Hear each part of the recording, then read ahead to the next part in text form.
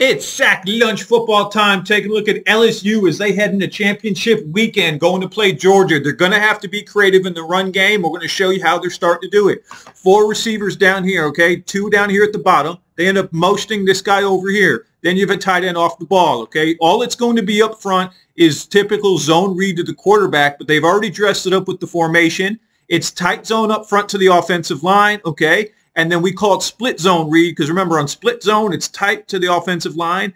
And then your tight end off the ball comes across the formation, his near shoulder against the near shoulder on the end man line of scrimmage. But he fakes it, okay? So you're going to watch the split zone, pretend he's going to kick him, and he's going to come over here and block, all right? That's exactly how it's going to look. And then you're going to see the tight zone up front to the offensive line. So it's a good job with the formation already. Tight zone, the running back is reading the first defender to play side, okay? If they go out, he goes in. A&M runs a slant up front. See how they're all moving this way? As soon as they move, he knows it's one cut, and I'm going downhill. There it is. Watch the running back read. They go out, I go in. He comes right downhill. Up front, it's tight zone. These guys are going to combination block and then climb to the second level. Look at the offensive line. All taking these guys where they want to go. You're blocking an area, not a man. Now watch him climb. Great job, big fellas. Get on top of that second level.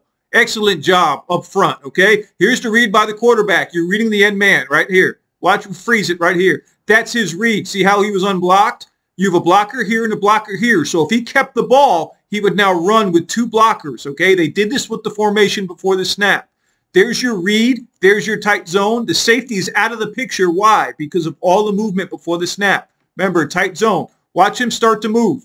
There's tight zone. Offensive line's going to climb. There's your read right here, okay? These guys already have had on that. The safety is going with all this movement.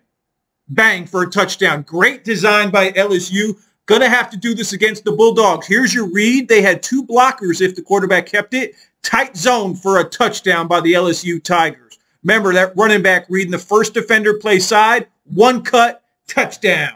Follow us at Sack Lunch Football.